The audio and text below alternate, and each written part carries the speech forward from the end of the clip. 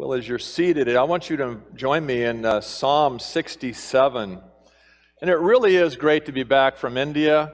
It's nice to be when you don't see the air. I know we missed that when you had the fires and stuff here. We were gone, but it's just so nice to be able to breathe. And even though we're jet lagged, and you talk to most of the folks on our team, the jet lag is very severe and real. We haven't been sleeping well since we got back, but the trip was a blessing. Everything about it was an overwhelming blessing from the Lord. He answered so many specific prayers in so many specific ways, and we thank you for praying for us. And you'll hear more about that in a couple of weeks. Alan McDowell's putting together a short video to summarize some of the things about the trip. But I just wanted to ask you a really simple question. Are you with me here so far? Are we blessed by God? I mean, truly, are we? Have you been blessed by God? Just think about that. Do you have life? Please say yes. If you don't get that question right, we got a problem. You have life, you have breath, you have a measure of health. It doesn't matter what the measure is. Do you have a measure of health? Now, there may be some watching right now on our live stream, and they're not with us because their measure of health isn't as good as it used to be. But we all still have a measure of health to be able to watch, to listen, to participate. Do you have salvation? Do you have the Word of God? Do you have Jesus? We're blessed, aren't we? You have the Holy Spirit, the Heavenly Father. Think about this. We have prayer, we have music. Do you have spiritual gifts and abilities? We have so much. We have a place to live. You've got a bicycle or a car. You've got income. You've got medical insurance. Some of you have retirement plans. Some of you have a lot of savings. We have technology. I've got a couple pieces of technology here. I bought this one right before we went to India, and it was a good thing because right when we got there, my MacBook Pro died. And if I hadn't had this, I would have been preaching 13 messages from memory. And my memory ain't so good anymore. We have technology. We have so many things. We have children and grandchildren. We have an eternal inheritance. We have hope. We have assurance of eternal life. We have the fruit of the Spirit. We have a church. Look around you. You have a family here. You have God's grace. Every spiritual blessing in the heavenly places in Christ. Have we been blessed? So blessed. The Bible says every good thing comes down. Where? From the Father above. Every good thing. Every good thing in your life is a gift from God. You ever ask yourself why? Why has He chosen to bless you and me so profoundly? Why, out of all the people in the world, has He lavished this goodness upon us? Because the whole world's not like this. We have so much more than so many. Have you ever asked, Lord, what do you want me to do with all these blessings? See, those are the questions that the psalmist answers for us in Psalm 67. And I want you to think through this very carefully because I think we're pretty casual about going through life with all of these blessings, and rather than praising God for them and turning around and using them as a steward, we're typically complaining about what He hasn't blessed us with. And that needs to change. True worshipers know they've been blessed, and they look to use those blessings for the glory of God. So as you're turning to Psalm 67, I want to give you a little background on this psalm. There's a flow of psalms here. This is the second book of the Psalms from Psalm 42 through 72. And Psalms 66 and 67 are not attributed to any specific author. Virtually every other one in this one since Psalm 50 have all been attributed to David. The only anonymous psalms prior to this are Psalms 1, 2, and 33. So all of a sudden we have anonymous psalms. We don't know who wrote them. We know they're inspired. The title says that it's for the choir director with stringed instruments, a psalm, a song. Well, what's that mean? Well, this psalm is for Steve, right? Steve's our choir director, our song leader, our worship director. This would have been in this contemporary situation for Steve. This is for the choir director. Why? So he can lead everybody else to this place. This is to give the choir director the right content to direct the worship of the people of God. And the pronouns tell us how he leads the worship. Now, when you read the Bible, read it carefully. If you look at verse 1, he directs his message to the worshipers. Now, it looks like a prayer to God, and it is, but it's instructing the worshipers to pray this prayer. He uses a third-person pronoun, his face, when he speaks of God. He doesn't say you or thou, he says his face. So in verse 1, he's talking to the congregation, challenging them to join in on what he says in this verse. But then he switches. And in verses 2 through 5, he changes to second person, referring to God, you or your. So first he's talking to the congregation, then he's talking directly to God. Then when you get down to verses 6 and 7, he comes back to the worshipers, and God is third person again. This is the way he leads. And it made me think about the book we just finished in the book of Ephesians. Remember in chapter 5, he said, when believers are spirit-filled, they will admonish one another, they will sing to one another with psalms, hymns, and spiritual songs, singing and making melody with their heart to the Lord. They're singing to each other, and they're singing to the Lord. There's mutual edification and instruction during worship. Not just the preaching time, the singing time. This is a song. And the first verse is challenging the congregation. The next 4 verses are upward to God. And the last 2 verses challenge the congregation again. It's almost like there's an introduction, some explanation, and then a conclusion and application. I just want you to see this with me and how profound this is. The content is vital truth that believers need to be reminded of constantly. And corporate worship is the best place for that. Why do we take the time together? Why do people in India take an entire Sunday? Why do we get this hour or so that we have together? It's because we need it. We need to be reminded of these things. We need to be challenged in these things that we might live them as true worshipers. Now, most scholars believe this psalm is in the setting of the harvest season. In fact, they believe that it was specifically written to tie into the Feast of Pentecost. Remember, Pentecost is 50 days after the festival of unleavened bread, the Passover. 50 days later, you have this harvest. After 7 weeks of harvest, they all gather together and they celebrate God's goodness and His provision. You see that in verse 6 where he says, the earth has yielded, perfect tense, has yielded and will continue to, its produce. God, our God, what? Blesses us. So by the time you get down to verse 6 and 7, it's God's blessing on us physically, monetarily, financially, whatever word you want to use there. It's the psalmist wanting his fellow worshipers to reflect on the physical blessings of God and respond appropriately. Then the psalmist points out it should be accompanied by stringed instruments. Well, that's pretty common anyway, because the word psalm itself means a song accompanied by stringed instruments. So all of the psalms were accompanied by some kind of an instrument, a harp or something. But I believe in here particularly what he's trying to say is there's going to come a portion here, and you see that little word Selah, S-E-L-A-H? You'll see that word twice in this psalm.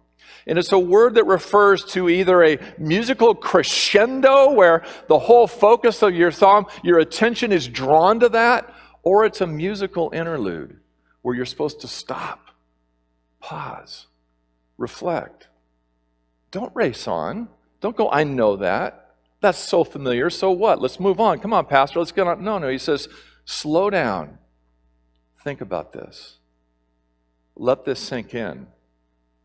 This truth will change your life if you'll let it. This is what the psalm is all about.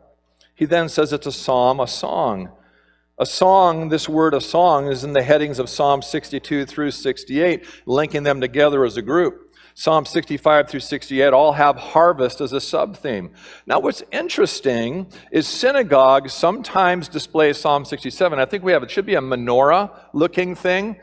So if you go to a synagogue today in other parts of the world, you will see often somewhere in the synagogue this thing that looks like a menorah. That's actually Psalm 67, all 7 verses in Hebrew, made to look like a menorah, the candelabra, the light of God, a reminder of God's provision, like what happened in the time of the Maccabees. You look at this and you're reminded that God blesses you. He provides for you, and He then wants you to be a shining light to the world. So you'll see this as you travel around the world. So I want you to do something with me. I want to put the words up now to Psalm 67 on the screen, and I want you to stand and let's read this together. This is really powerful truth that we need to grasp and apply. You all ready? This is the New American Standard, which is really the best translation on planet Earth, by the way. Just let's read this together. God be gracious to us and bless us, and cause His face to shine upon us. Selah. That your way may be known on the earth, your salvation among all nations. Let the peoples praise you, O God. Let all the peoples praise you. Let the nations be glad and sing for joy. For you will judge the peoples with uprightness and guide the nations on the earth. Selah. Let the peoples praise you, O God. Let all the peoples praise you. The earth has yielded its produce. God, our God, blesses us. God blesses us that all the ends of the earth may fear Him. Thank you for reading that with me. Would you sit down? I want you to think about the structure of this. The psalmist put a structure to this psalm that if you had the Hebrew mindset, if you read the way they would read, if you understood the way they structured things, it would be impossible to miss the point. The structure is really clear. Verses 1 through 2 and 6 through 7 are parallel. Verses 3 and 5 are parallel. And verses 4 is the central focal point of the entire psalm. It's done that way purposefully. You'll see this often. They'll call this a chiastic construction or a parallel chiastic construction, where you have these phrases that are duplicates of each other, so you'll see what's in the middle. And that middle point is what he wants you to take home. There is a passion that this psalmist has for something to happen, and it must happen worldwide. This is what he wants to see. And so as we look at this over the next few minutes, I want you to see that really what we have here, based on verse 1, when he is first challenging the congregation to be aware of this one statement, what we have here is a divine interpretation of the Aaronic blessing in number 6. Have you heard the Aaronic blessing in number 6? We're going to look at it in a moment. This has been said over and over and over again worldwide. It has been heard by most Jewish people since childhood. When the psalmist started this song, everybody would have recognized what he was saying. It would have been memorized by all of them. They thought they understood it, but they'd heard it so often that they missed its meaning. You know how that happens? This is what religious people do. Religious people take something like the Lord's Prayer and think if they just recite the words over and over and over again, God's obligated to do something for them. They miss the point of the text. It's not a religious thing. There is profound truth that we must understand here. So the psalmist gives an exposition of a famous verse that they would all know. And the more they sing and meditate on it, the more they'll apply its truths to their lives. Many commentators call this the missionary psalm, and that's why I've chosen it. I do want to go through some psalms while we're in an interlude between books of the Bible. We just spent a long time in Ephesians, and I love the psalms. But I want you to see with me the intended meaning of the Aaronic blessing. So let's take a look. And you don't have an outline in front of you because I had a crazy week, but I have an outline now. So number 1, the prayer of true worshipers in verses 1 and 2. Again, directed at the people. That should be another slide. The prayer of true worshipers. There's going to be what and then why. What, listen to verse 1, God be gracious to us and bless us and cause His face to shine upon us. Selah. As I said, this will be familiar. Some would broadly smile. Yeah, I love that verse, Pastor, song leader, thanks so much. Others would yawn. Oh, heard that one before. Come on, move on. Let's get to something I don't know. To their own demise. But their minds would all go back to number 6. So let me read for you number 6, 22 through 27. Here, God speaks to Moses, so Moses will speak to Aaron and his sons, so they will do this continually throughout the history of Israel. Speak to Aaron and his sons, saying, thus you shall bless the sons of Israel. You shall say to them, the Lord bless you and keep you. Then we have our verse. The Lord make his face shine on you and be gracious to you. Then it goes on. The Lord lift up his countenance on you and give you peace. So they shall invoke my name on the sons of Israel, and I then will bless them. God says, Moses, this is the way I want you to worship. Whenever you gather together, I want Aaron and his sons, the priests, to bless the people with this. And these were pronounced regularly. We see this in Psalm 4 and 31 and Psalm 80 and Psalm 119. See, it's the idea of God's favor. He's smiling on you. Do you ever think about God that way? You're walking in obedience and he is just happy as he can be. You're not answering me. Do you ever think of God that way? That he's just going, angels, look at that. Look at my kids. Look at them, they get it. What a blessing. God smiles. He's happy. He's satisfied. It was repeated every day at the close of the evening sacrifices in the tabernacle. And as Israelites spread all over the world, it was read at the end of every holy day. In synagogues, they would read it at the end of every service. Traditions say that the priest would make a specific hand gesture. So when they would quote this blessing, they would do a hand gesture. Well, many years ago, a young Jewish boy went to the High Holy Days, and he was with his grandfather, and he observed this being quoted, and the priest would stick both hands out and do a specific hand gesture that went along with this. Their hands formed the Hebrew letter Shin. It's a three-piece Hebrew letter, and the first letter of the word Shaddai.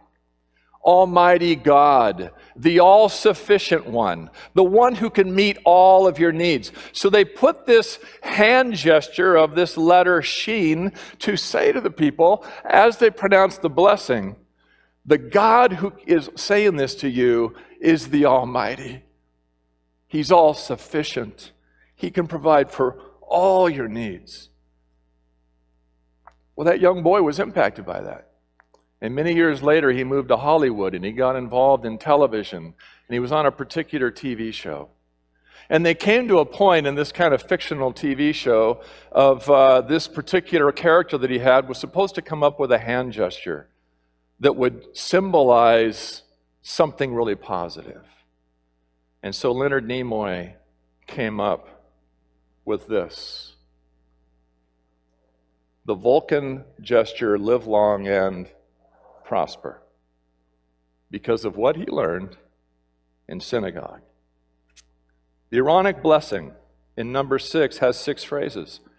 You can move on from him now. He's kind of looking scary there. But the psalmist here only quotes one of the 6. Interesting. It's like reading a portion of the Lord's Prayer and then stopping. And you want him to keep going. And here's what he's doing. He quotes something familiar, and then he shocks their sensibility by showing them what it really means. In other words, they've misunderstood it for a long time. They've twisted Scripture, and the psalmist wants to correct their theology so they can become true worshipers. So he says, God be gracious to us and bless us and cause his face to shine upon us. A shining face, a favor, acceptance, and love. What's the opposite of a face that makes you feel really good? Scowling. Or how about this? Talk to the hand, right? This is God saying, I love you.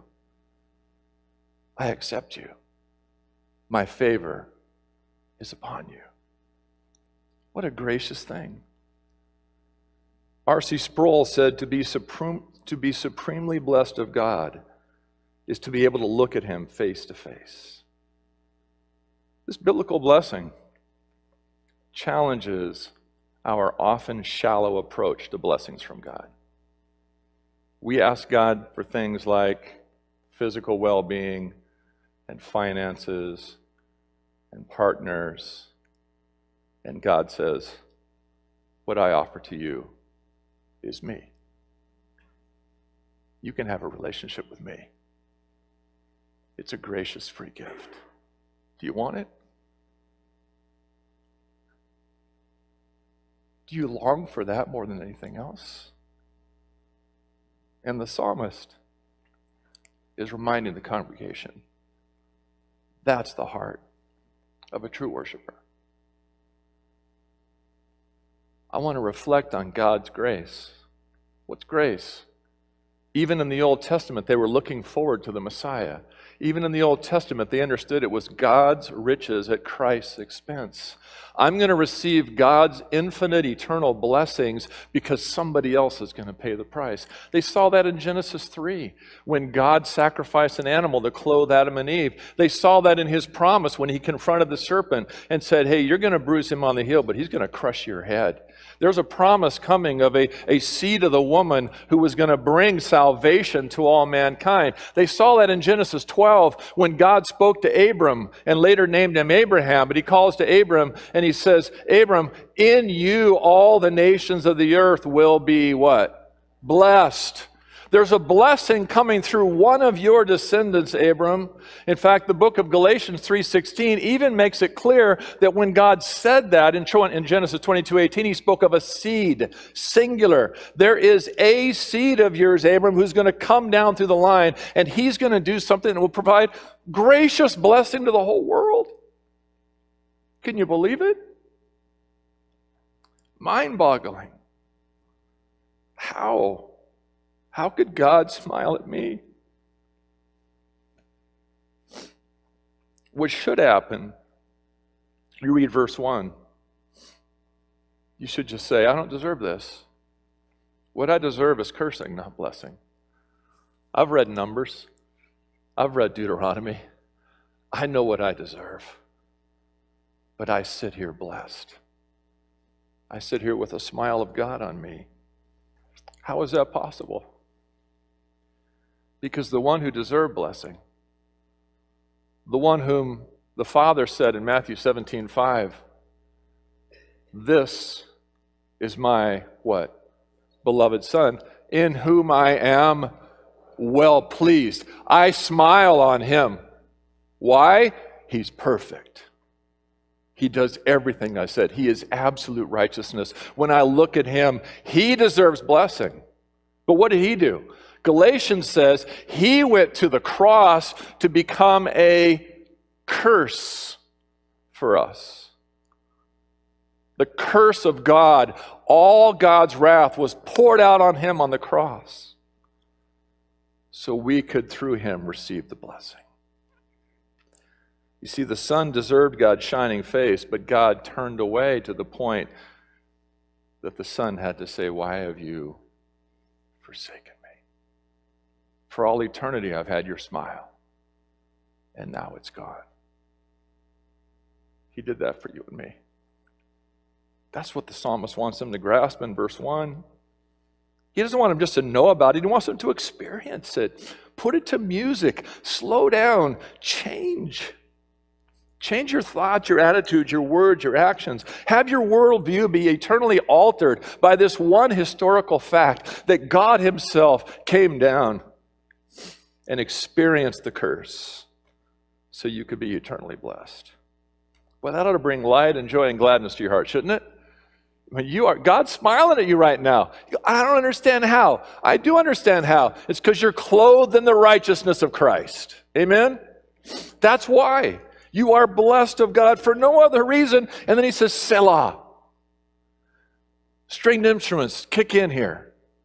Slow down, everybody. Let this sink in. As Steve said, not just when you first came to Christ, every single day after that, let the grace of God sink in. Think about it, meditate on it, preach it to yourself. This is what true worshipers pray for. The blessing of all blessings, to be made right with God entirely by grace. Why? Why do I want that blessing? Verse 2, now he turns it into praise and a prayer. That your way, Lord, may be known on the earth, your salvation among all nations. It's not about us, Lord, it's about you. Indirectly, it's about us, right? We get the blessings, we get the benefit, but ultimately that blessing is supposed to be about God. The worshipers know to say about right now, as he says, verse 2, they go, hey, to their buddy, hey, what did he just say? Where's the rest of the blessing? Why did he stop? Where did that come from? I thought God blessed me for me. Don't be looking at me like you don't understand what I'm saying. Have you ever thought that? Boy, Lord, I'm sure glad you blessed me, and I'm going to spend every last bit of it on me because I deserve it. Some of you don't understand what I'm saying. I'm going to go back to India. Hello? And we're going to learn more. We'll take hours. This is the intent. Lord, why have you blessed me? Because I want the world to know me, is what God says. I want the world to know me. That's why I've blessed you. Think about that. I have poured out my grace on you. I've shined my face on you so the world will see the blessing you have. And he's talking to Israel now, national Israel, corporate Israel. He's speaking to us as a church. You, the unified church, all of you, I have blessed you so abundantly so that it'll cause jealousy on those outside. And they're going to look and go, I want what they have. Do your blessings shine out that way? Does the world, no one's answering me. We've gone silent. Did the guys the last 4 weeks train you to not talk back? Help me up here. Has God blessed you? Are you telling others about it? Are you telling, hey, you can't believe how God has blessed me. You can't believe this. The ways he has provided, the things he has done, the salvation he's given, the sealing of the Spirit, the profound life that I have, the joy in my heart, the fruit of the Spirit, the spouse he's given to me, the children he's given me, right? It's all a blessing. You got to see it. This is what he wants us to see. And so as we get to this, he wants the worshipers to understand you are not meant to be a blessing cul-de-sac. You're not. You're not a blessing sponge. You don't just soak it up and keep it to yourself. You are meant to be a conduit of God's blessing, that the world might see you and want to know him. The priestly blessing was about God's people Israel and what he would do for them, but why he blessed them is what he talks about here. He says that God's way might be known. It's synonymous with salvation in verse 2. His way, his manner of dealing people, the way that God reaches people, the way salvation is made available. How have people who have ever been saved always been saved? This is when a lot of people might say, well, you know, Pastor, in the Old Testament they were saved by works. Not true. Every single person in the history of the world who has ever been saved have always been saved by grace alone, through faith alone, in the finished work of Christ alone. Period. The Old Testament saints looked forward to it and believed. The New Testament saints look back upon it and believe. But that is the only way. Jesus said, I am the way, the truth, and the life, and no man. He wasn't just saying from his time forward. No man ever, from Adam and Eve on, ever came to saving faith and never came to a relationship with God without Christ. And so here we have this blessing the psalmist is looking forward to. We've seen the promise, as I said, in Genesis 12 and Genesis 3 and all over. And every generation needs this wake-up call. As he did this, you could almost see, the kind of like, oh boy, here comes the sermon again. What's on my grocery list? And what am I going to do after? I got to go work out. I haven't worked out much lately. And their minds are all wandering. And then he says something, here we go again. And all of a sudden he says this, and they go, hold on, what did you say? It's a wake-up call. It's not about you. You hear what I just said? Well, the audacity of that preacher. Tell me it's not about me. Clearly, he doesn't know how important I am. No, it's not about you. God did not bless you for you. He blessed you for his glory. He blessed you for the benefit of others. Stop being a sponge. Wake up. Smell the coffee. Get in alignment with God. This is His world's view. This is why you're still here. The reason you're not in heaven is He wants to work through you to bless all the nations, that all the nations might someday come to know and worship and serve Him like you do. That's what it's all about, bottom line. Amen? Get some response now. Good. We're getting there. God blesses us. Now watch this. For the sake of the nations. He uses the word peoples. You might be thinking that he's thinking, well, the Jewish people that are doing well, he wants to bless you for the sake of the other Jewish people. No, what he's talking about here is the peoples, the non-Jewish people of the world. This is the Great Commission in the Old Testament. People understand there are lost nations out there. There's a lot of them. We were just in India. Do you know that in the 1.3 billion people in India, did that number wake you up? 1.3 billion people in India. There are over 2,000 unreached people groups, distinct from each other, with different languages, customs, and cultures, and no gospel witness at all. And the psalmist says, God has blessed you so that all the peoples could share in it. All of them. That's the extent. It's such an important extent. He repeats it in verse 3 and 5. But again, what he's doing here, and they call that a pericope or a bracket when they do this in biblical terminology. They're bracketing this idea. We want how many of the peoples to praise you, O God? All of them. We want every nation, every kindred, every tribe, every tongue. That's our goal. That's our stated purpose. We're not going to rest until that happens. Lord, this is what we want about. We want your blessings in our lives and our corporate life to impact the whole world so that every nation has a chance to respond to the gospel. That's what we want. We want every Gentile reached. What's it look like if they're reached? That's verse 5. This is the focal point of the psalm. Look what he says. Verse 4. Let the nations be glad and sing for joy. What's the next word? For. Important word.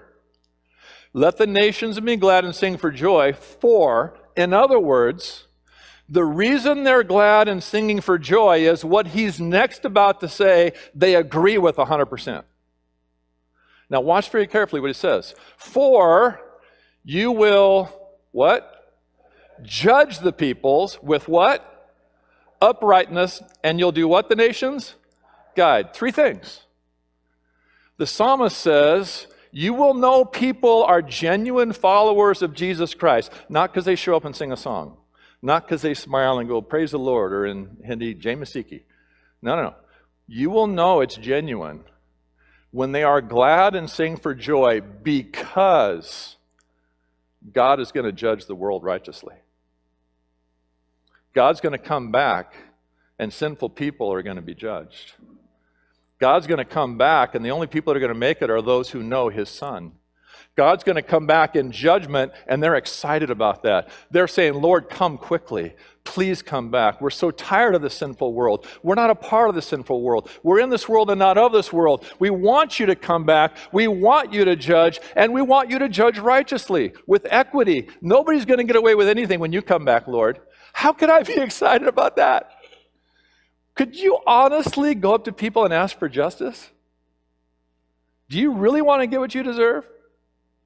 But he says, no, Lord, I want you to come back. I want you to judge. I want it to be righteous judgment. And then I want you to guide or shepherd the nations. I want someday for this promised Messiah to come. And I want Him to judge all sin and rule righteously and be my shepherd king like David was. David was chosen to be king. He went from the sheepfold to the throne. Isn't that something else? And he was a picture of the Messiah. The righteous ruler, the Lord of all who would shepherd you, and true saved people long for Christ to come back and judge the nations and to rule with righteousness, and they submit to His lordship. And the psalmist says, that's what we're about. We're about seeing that happen worldwide.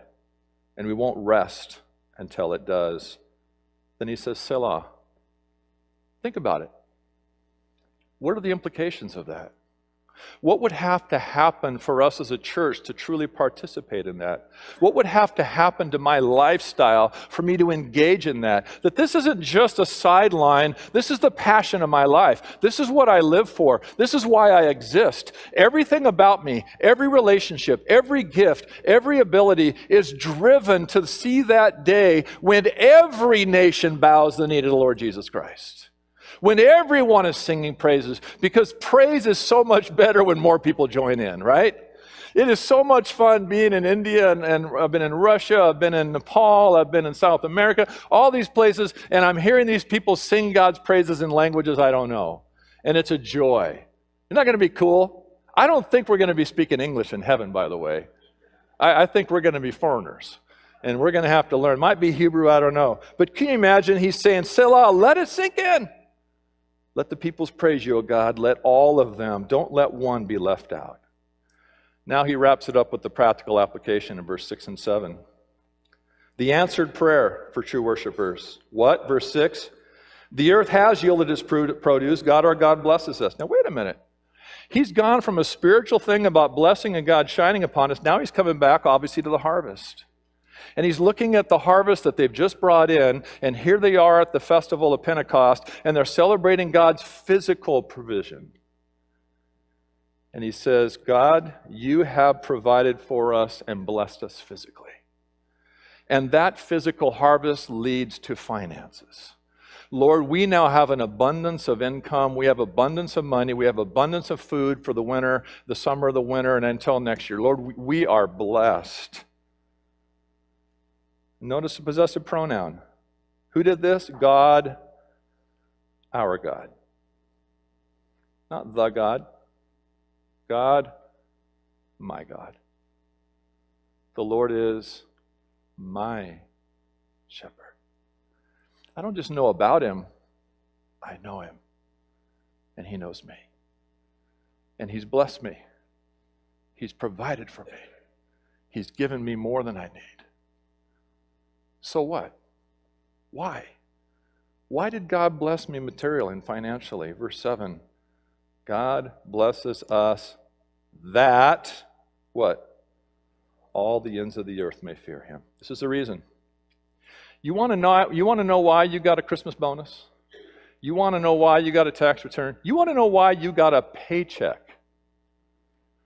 You want to know why you got change in your pocket? You want to know why you've got the house you have? You want to know why you have the car you have? You want to know why you have the jewelry you have and the clothing you have? You want to know why you have food in your cupboards? You want to know why?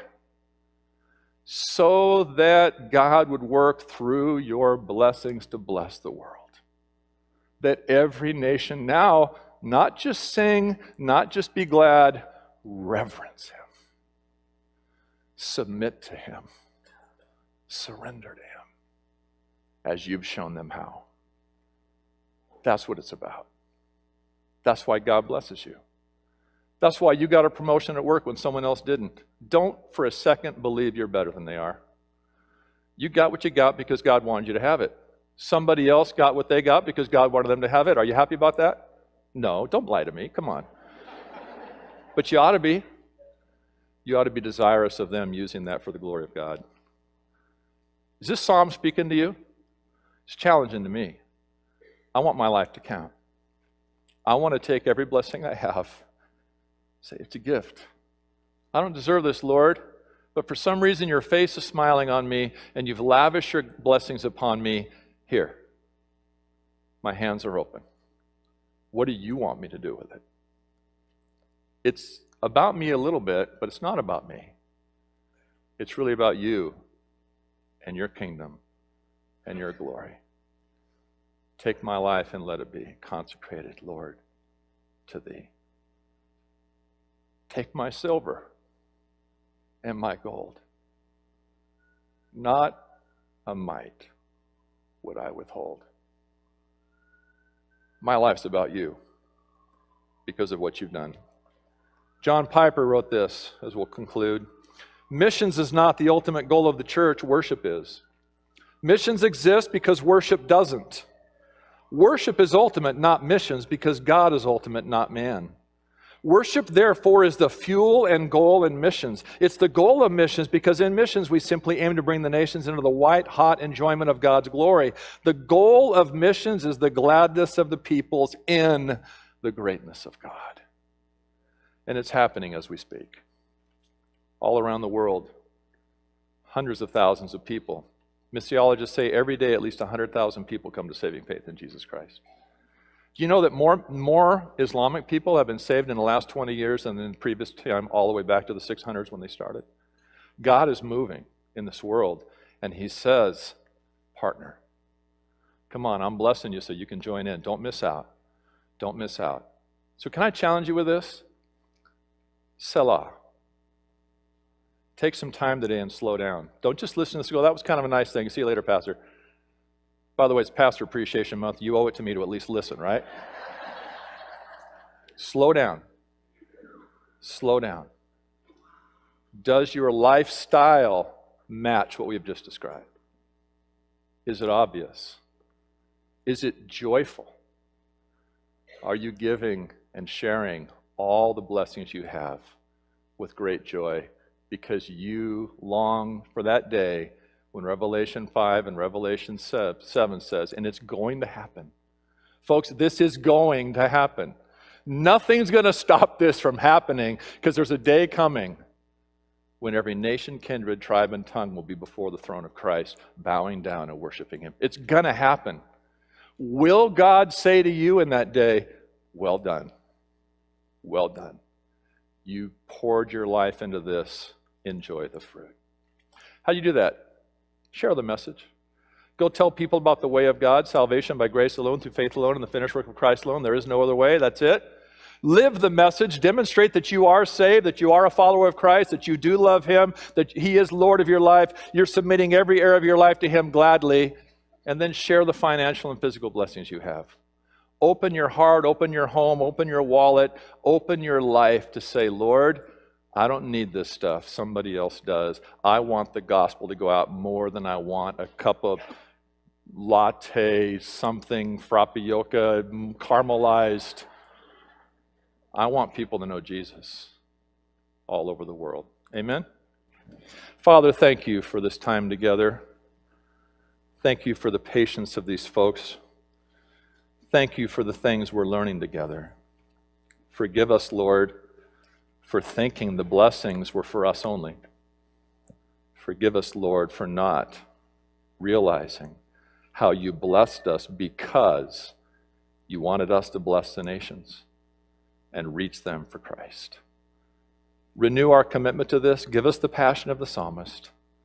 Cause us daily to evaluate how we're using all that we have to advance your kingdom. We ask this in Jesus' name. Amen.